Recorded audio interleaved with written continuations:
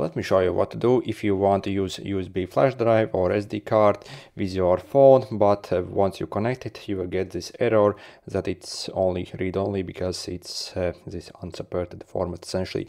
So what we really have to do is we have to actually format this flash drive to the correct format, and there are two ways. So I'll show you both two ways because the first one actually personally doesn't work for me, but again on most other phones it will actually work.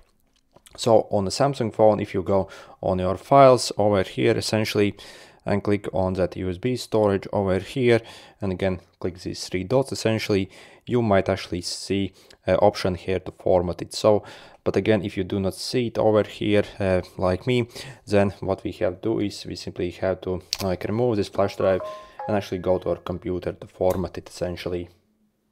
Okay, once you connect it to your computer and go to your file explorer essentially, and with right click on that drive essentially, you will see this option to format. Then select this FAT32 and click format. Yep. By the way, again, make sure to back up all your data that has been on that drive, otherwise of course you will lose everything that's on it.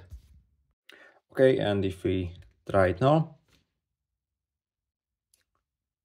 as you see, once I scroll down, USB storage added, and I do not have that error.